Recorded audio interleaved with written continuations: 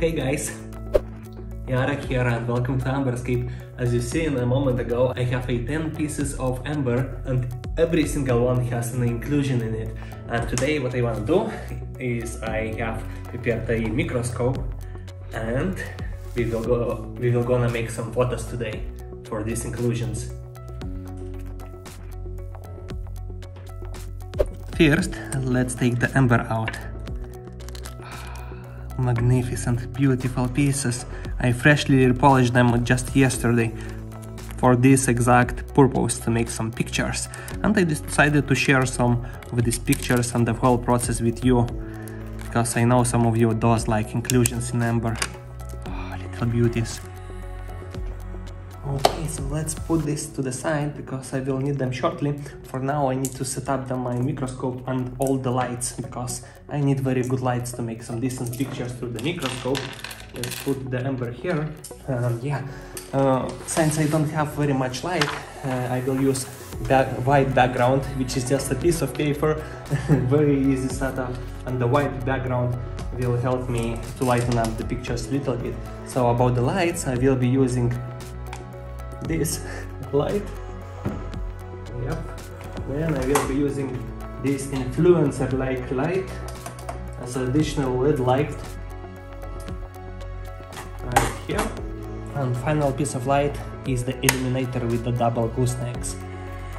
It will give me some additional lights. It's very strong light. But the minus of this gooseneck is that the light is yellow, and the yellow light makes inclusions a little bit red. Yeah, so I need to change the lamp to the LED light. Okay, the setup is ready. Everything is quite simplistic. We have this circular LED light. On top of there some boxes. I know it doesn't look very professional, but it is how it is. Then we have these two goosenecks. It will shine light from the top on the piece.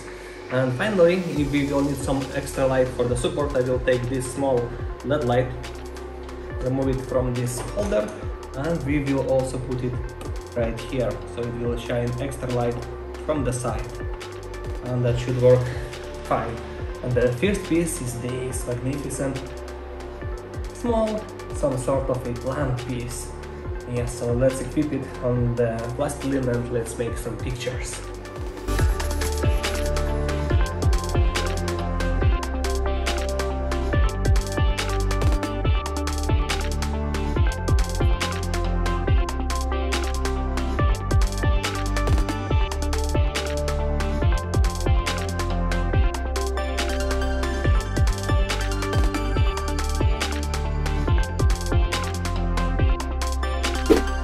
This tiny piece of plant is called Selaginella, quite uncommon find in Cretaceous amber from Burma. Plant itself is not in the best shape preservation-wise. It's quite oxidized, but we can see plant's definition clearly.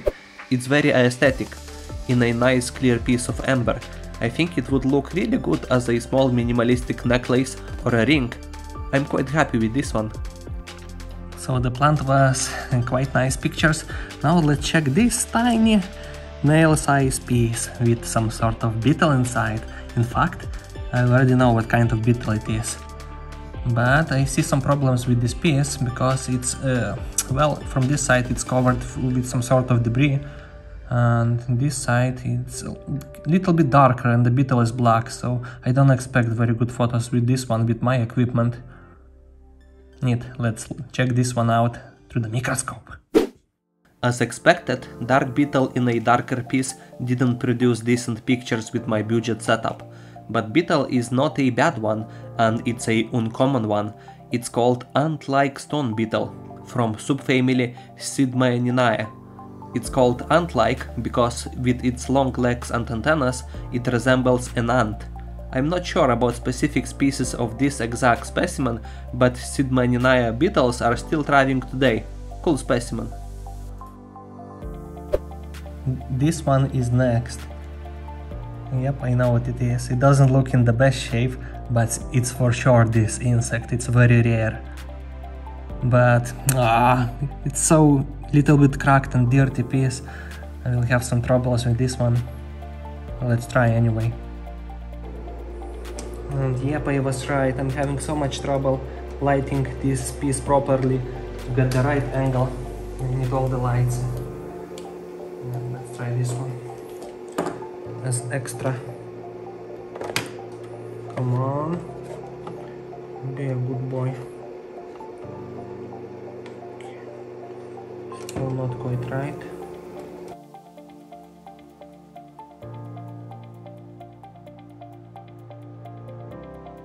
No doubts in my mind about this one.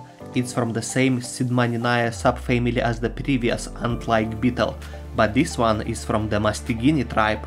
It's called Cascomasticus monstrabilis, and it was a predator with over-specialized antennas that worked as a net to catch springtails. Sadly, these species are extinct now, and it is very rare beetle. I have made informative video about this species, which you can find in Amber Informative Videos playlist on my channel. Okay, after some challenges, let's take some easy pieces like this one. Tiny marble, it's so beautiful, but the insect is microscopic. It's around 1 millimeter, very small, and there's a lot of bubbles on top, very aesthetic piece. Let's put it under microscope. Love this piece because of the clearness of this piece and all the water droplets inside. Really aesthetic. But about the insect, it's just a pee-pee fly, small dipteran. I will be honest, I hope that this long antenna from the front is proboscis and it is a mosquito. Got tricked. Mosquitoes are extremely rare in Amber. Okay, the piece is tiny, I know, okay. But the inclusion is not the smallest. I mean, it's small, it's a nymph. It's a nymph of a cricket. And not just any cricket, this is Elataridae, extinct species of cricket. Not sure how well it's preserved. Let's check it out under microscope. I expect good things from this one. So I do have a thing for a prehistoric extinct species of bugs, any kind of bugs, especially crickets. So yeah, I really hope I make some good pictures for this one. This one is quite important for me.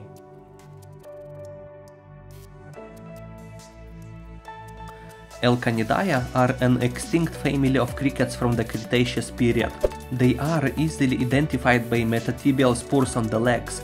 These crickets are really exciting, not because we can't find modern relatives, but even in Baltic amber deposit you can't find these. They were already fully extinct 50 million years ago. This one was identified by orthopterans expert, and it's likely to be Burmeelcana species of crickets. Preservation is very decent as well, as we can see all the details of this specimen. Okay, this one now. Very pleasant shape. Very pleasant shape. Nice polish as well, nice colors. We see a few different colors in this piece. Like we have the lightest color here, darker here and darkest here. So basically different flow lines in the colors, and we are quite lucky because to have lightest colors exactly where the insect is very lucky. While it is light, it's still quite dark. So let's see what can we get from this one. Sweet piece, love it. Another amazing insect inclusion. This one is called Neuroptera, or a net-winged insects. This specific one is a long proboscis Neuroptera. Scientific name is Paradoxosirinae. Thanks Dola for the ID. Unfortunately, these are the best photos I could get in a darker piece. Usually their net-like wings looks really impressive.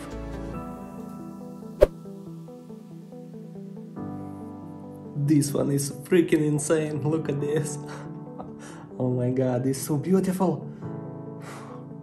I just wanna keep watching at it. Like, I do wanna make some photos, but let me watch it first.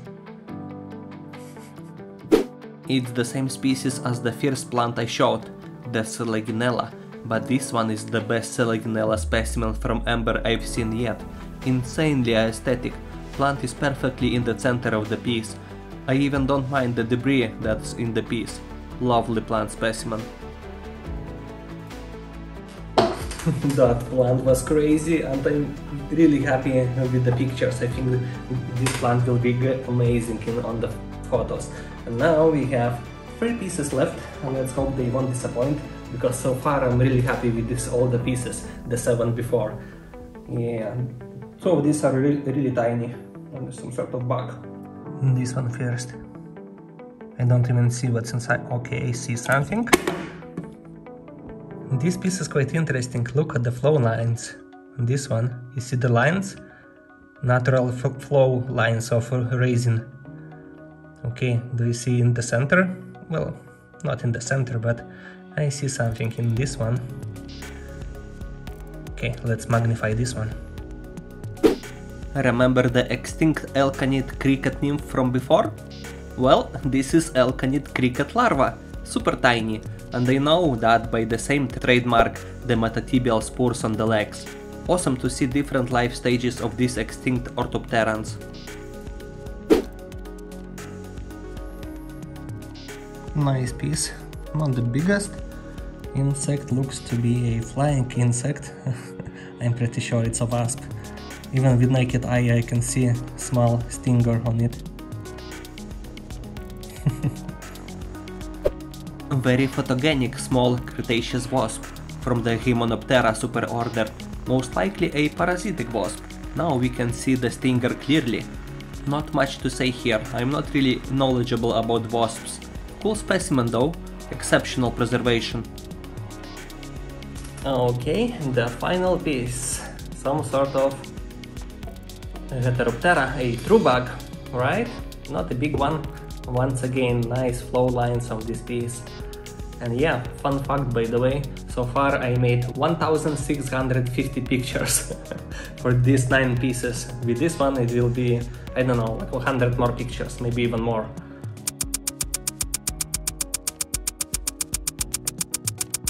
I make around 30 pictures for one photo, sometimes more, sometimes less. And yeah, this is a true bug, one more extinct species with scientific name of Eurypopovidae. It has very big eyes relative to its body size, which are even unproportional. Another cool piece. And this is the last specimen of today, so it is the end of the video. I hope you did enjoy it. If you did, smash that like button and subscribe to the channel for more Amber content. Thanks for watching and see you next time. Bye!